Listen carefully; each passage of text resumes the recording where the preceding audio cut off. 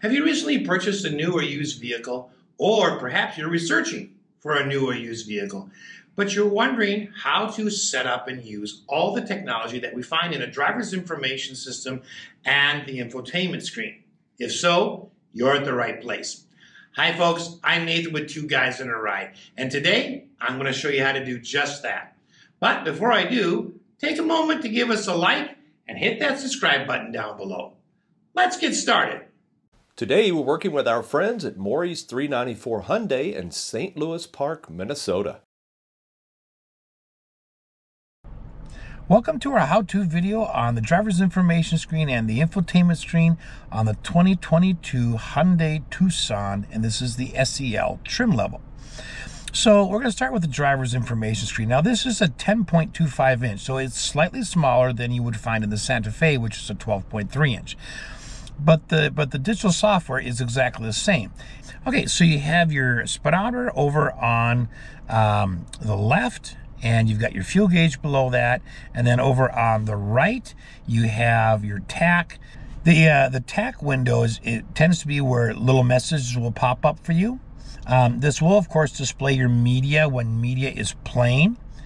It'll come down below kind of where you see the fuel economy gauge. Up above, of course, you've got your some dummy lights, you've got your gear selector indicator. Over on the far left you have your distance to empty. Then you have your fuel economy gauge. Then you have your drive mode. Unless you're in normal, then nothing shows up. And then you have your odometer. So it's configurable, and I'm going to show you how to configure and change things in this screen. To do that, we're going to use the buttons on the right side of the steering wheel, and we're going to use this menu button right here, and then we're going to use this up and down arrow, and it's also a push for OK. So to start with, on the very top, you're going to see the menu scrolling by. So there are basically 4 main menus. And then if there's a little dot that appears kind of over by that 1 by the RPM gauge, that means there's a couple more screens you can go to. In this case, it's 2. Right? And then if you want to, say, reset something, it'll tell you hold OK to reset, and you just push and hold here. All right, so let's start with this one. Of course, this one's your driver's attention level. Then the next screen is you're going to be some of your safety systems. So it's your when your cruise control's on, which it won't turn on right now because I have to be going about 6 miles an hour or so, or at least moving the car for it to come on. But that's where you would turn it on.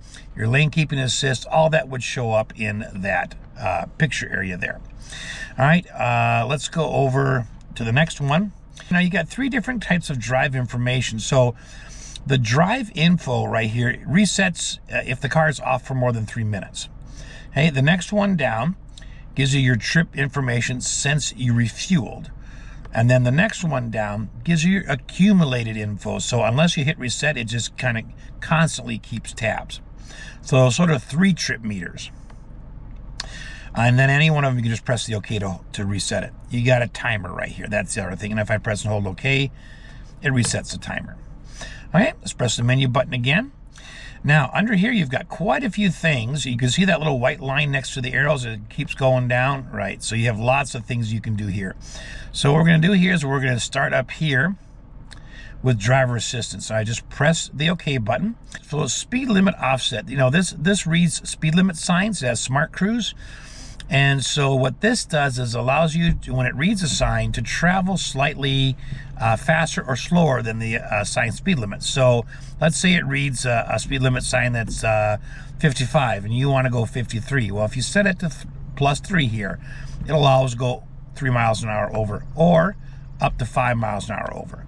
You can also set it to go 3 miles an hour under or 5 miles under as well. All right, so I'm just going to leave that at 0, press the OK button. So there are 3 settings for the speed limit. You can have the speed limit assist, and that's actually then going to read the road signs and adjust your cruise control to the sign on the posted speed limit. And it also uses GPS information. You can have it just give you a warning, or you can turn that sign reading feature off altogether. All right, let's go to the menu button again. And notice it brought me back, so it's kind of like a back button. Cluster. Okay, here I can reset my fuel economy at vehicle start, after refueling, or manually. And again, you would just click OK to do that. And I press my menu button to go back. Lights. All right, so on illumination here, I can actually use the plus and minus here to set my dashboard brightness and dimness controls. Why you'd want to do that, I don't know, because it's right to the left of the steering wheel as a physical button, but it's there. Hit the back button right there. Go back to lights again. One-touch turn signals. You know, that's when you don't put turn signal quite all the way down, and it will give you either, 3 signals or 5 signals. And you just select the one you want. It goes up to 7. Press the OK button to select that. Or go to off and click on there too. All right, use this back button here. Let's go to door for a minute. Okay, you can set up the locks here. You want it to automatically lock when you shift or when you're at a certain speed. And usually that's about 5 to 15 miles an hour, somewhere in there. Or when you shift to drive, all the doors automatically lock. Now, it also does the same thing for automatically unlocking, except for it'll allow you to shift to park and it will unlock. When you turn the vehicle off, it will unlock. You turn that feature off altogether, and then you have to manually unlock the doors. We'll go back up here. Okay, then we'll come down here, and you got 2 presses to unlock. Okay, you can have that feature on or off, and then the power lift gate can be turned on or off. And then the power lift gate, the opening speed, fast or normal. All right, the menu button, go back. Go down a little bit more here. Now, this is the height for your power lift gate. So you can full open, level 3, level 2, or level 1. Or you can do a user height setting where you just manually adjust it. All right, let's go back again. Digital keys. Now, a digital key can be your phone, or it can be an actual, it looks like a little credit card. If you hold it up to the door, it'll unlock it. And then if you set it in the wireless charging area, then you can start your vehicle. Convenience. Right? You have a rear occupant alert, which will show up in the RPM gauge when you shut the car off. You have that on or off. You can have the change the welcome light to come on when the driver approaches, or just have it off. Okay, we'll use this back button here. Wireless charging can be turned off. If for some reason you don't want that. You can have an auto rear wipe and reverse. Again, just press the OK button to select that. And then you can look at your service intervals here, and you can adjust them there. I'm going to hit the back button here. You can change your units right here by clicking on the OK button. Gives you all the different units you can go through and change. And then you can have a reset button. All right, I'm going to go over one more here. And of course, this is your all-wheel drive system here. And so normally when you're driving, it'll light up on either side of the tire, showing you which tire is getting traction. And then if you toggle down one, you get tire pressure when you're driving. And then you're back to this screen. All right, now I'm going to switch over a minute. In the center console, there's a drive mode button. And the gauges change a little bit depending on which mode you're in. So let's take a look. Right now we're in snow mode. So if I go up to smart mode, don't see a whole lot of changes between the two there, other than it says smart at the bottom. If I go to sport though, you get a nice look right here. I like the red. And then if I go up one to normal, you kind of get the same display you had earlier, and then back to snow again. Now, okay, so let's talk about smart driving for a minute. What is that? Well, the car, in smart mode, will kind of, depend on how you're driving, will set the mode for you. The nice thing about smart mode is if you have it in smart mode, and let's say it's in, it puts you in sport mode because you're driving sporty. When you shut the car off and turn it back on again, it's still going to be in sport mode. Okay. Whereas if you're actually in sport mode and you turn the car off, it goes back to normal. Right? So it does retain the memory as to what mode you were last in. One of the features this does not have that the Santa Fe had was when we put the turn signals on, there was a blind spot monitoring window that showed right up in here in the speedometer, and the same thing with the left turn signal. This particular car does not have that. All right, that's it for the driver's information screen. Next, we're going to move over to the infotainment screen. Okay, the infotainment screen itself is 8 inches. It has wired Apple CarPlay, wired Android Auto, AM and FM radio, HD radio, and Sirius XM, as well as Bluetooth. And through Android Auto and Apple CarPlay, you have voice command. Now, it's got a sound. The sound system itself is an 8-speaker Bose premium audio system.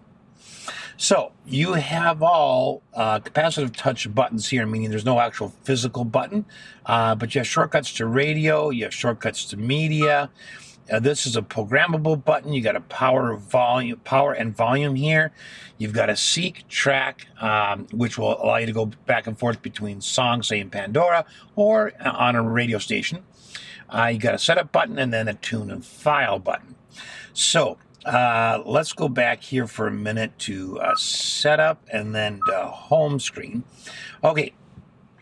So on this home screen here, you'll notice that I've got media here, I've got Apple CarPlay here, and map here.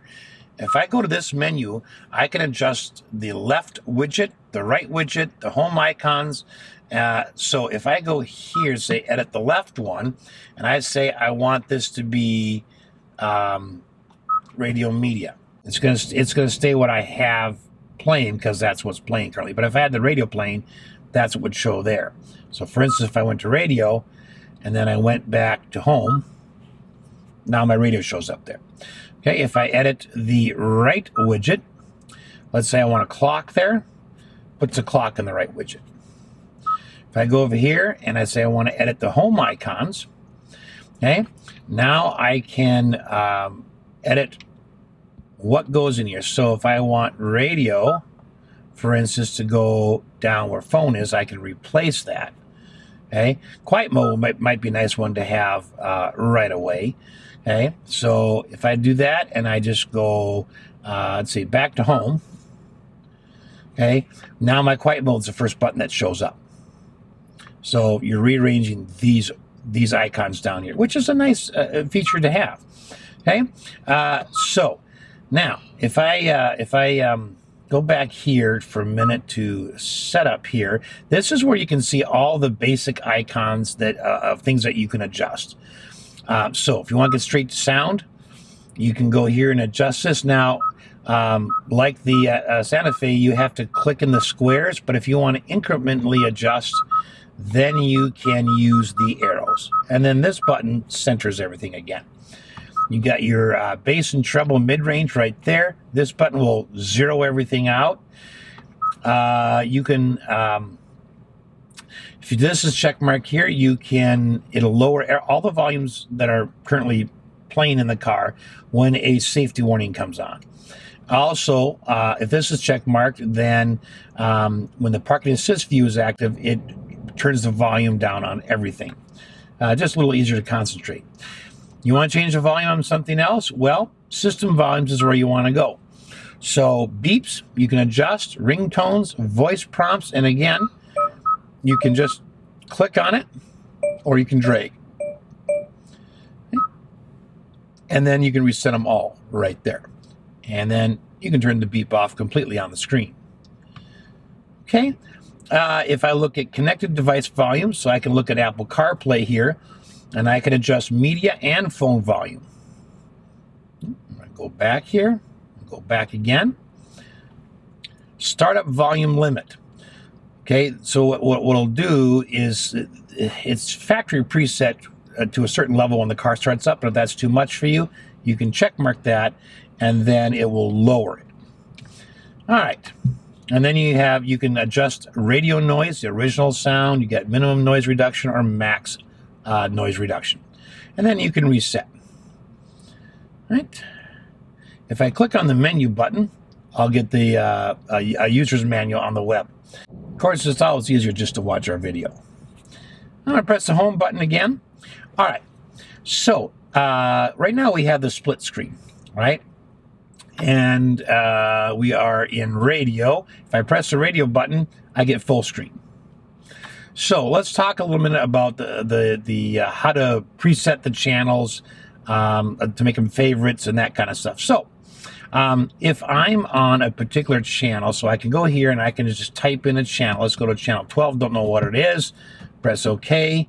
Now, to set that as a favorite, I just click on the star. Okay. If I want to scan I can turn that on, and it's going to scan through different stations for me and give me a couple seconds on each one, and then it switches. Okay, if I want to look at the band, I can click Sirius XM, Sirius XM, AM, or FM. Okay, and then if I press the menu button, I can turn the display off, look at the channel list, what is on my presets, featured favorites, or delete presets. Now, if I hit the delete presets, it brings up and say, do you want, here's your presets. Do you want to, which one do you want to delete? Okay, of course, then you got a play button here. If you the start thing, you can skip forward, skip backwards. There's a time counter, and then it gives you your presets right in here. So let's switch for a minute to FM. You're going to notice that it's set up the same way as Sirius XM was. You want to make a channel a favorite? Just go here. Adds it right over here. You want to change stations? You can just click on that arrow, and you're tuning, you notice, by, just by the next digit. You want to scan, you can do that. So it's set up the same way, and AM is set up the same way. So they've made it nice in that all your radio stuff is set up the same way.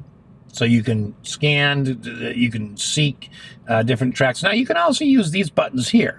So if I hit the track number, seek button, seek will go,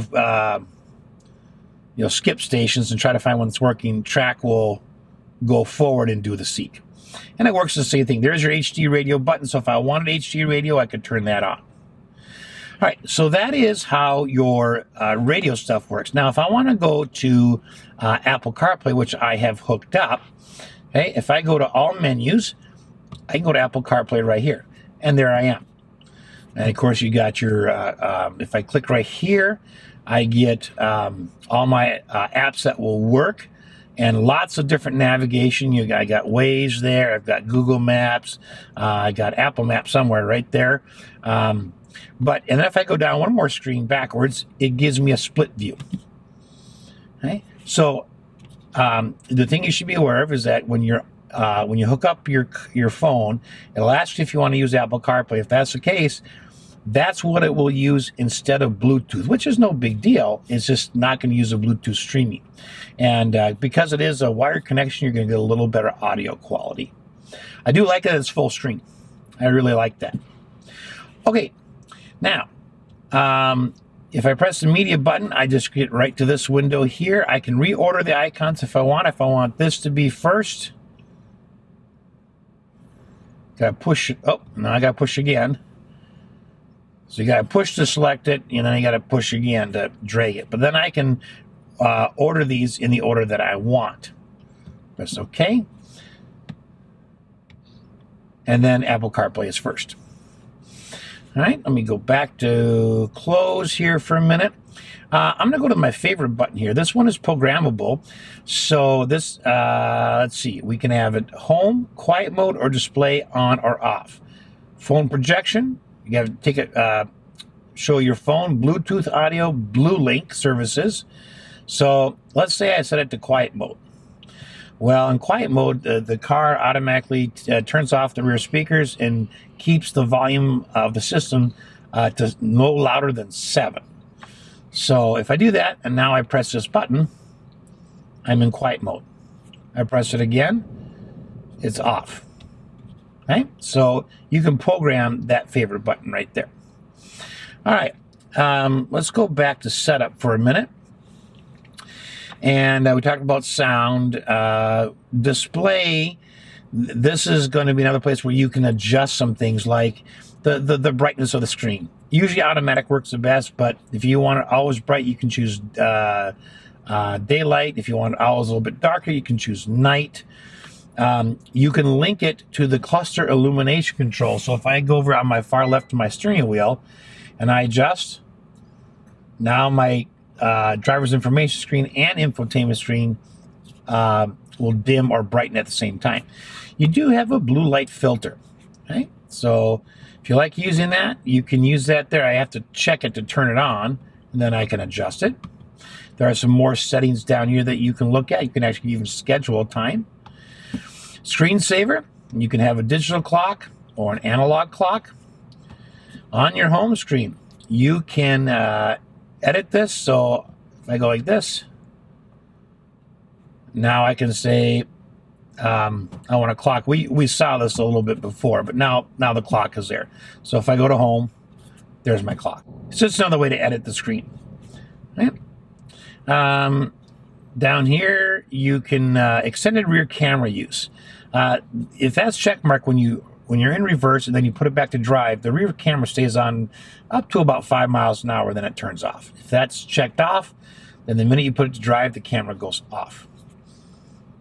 Right, let's go back here. Okay, button. Well, that brings us to these buttons here. Now, this button right here is on the steering wheel. And if you do that one, it's another star. Looks just like this one. It's just another star. You can set that to do nothing, reject or end a call, change hands-free calling device, privacy mode, or a voice memo. And it will only do one thing. Okay. Now, the mode button on the steering wheel can be set to do multiple things. And I can say I want it to do FM, AM, Sirius XM, Bluetooth audio, USB music, which won't show up unless I have a USB hooked, and phone projection. So that, again, would be Apple CarPlay or Android Auto. Now, when I press that mode button, Sirius XM, Apple CarPlay, and then FM, and then AM. So it toggles me through all my media sources. And if you only want to use 2 of those, well, turn the other ones off. But it's nice that they give you 3 customizable buttons in the car. Under General, this is where you can look at some system information here. You can set the time and date right here. You can change languages here. Right here, you can set the type of keyboard you have. And then Blue Link services, that's right there. You can do Wi-Fi, set that up because it does have a Wi-Fi hotspot. And then on climate settings here, you can make a few settings here, like recirculate air. You want that to happen if you use the windshield wiper fluid. Automatically prevents the washer fluid scent from entering the cabin. Automatic ventilation. Well, you can have auto dehumidify, and you can schedule ventilation. And then your defog and defrost, you can turn those on. Okay, if you turn them on, then it increases the fan speed, does a bunch of other stuff, and you can read that description right there. But it's nice that they put that right there for you. Let's hit the back button again, and we'll hit the back button again, and we'll hit, now, I'm going to go back to this menu button for a minute because that's always present. You always see that, and it just, what it shows depends on the screen that you're on, but it's some extra options. In this case, it just brings us, again, to the user manual. Okay, you cannot slide back and forth anywhere on the screen. This is it. Okay, there aren't any extra screens. But, you know, I think it's well laid out. I mean, I can instantly go to radio, and then from there, I can select the different bands of radio that I want. Or I can go over here to media if I want more choices. And I have Apple CarPlay because I don't have Bluetooth. I don't have a USB hooked up. If I did, that would show up. Okay, click on that, and there comes my Apple CarPlay, and which is where I think I would leave it. You got a nice favorite button that you can have change do things, and plenty of capacitive touch buttons that you can quickly access seeking radio stations. You can also do that from your steering wheel, though, and that's really the easiest place to do it, and that's on the left-hand side of the steering wheel. Okay. Boy, that is it on the infotainment screen. I hope this has been helpful. Thanks for watching.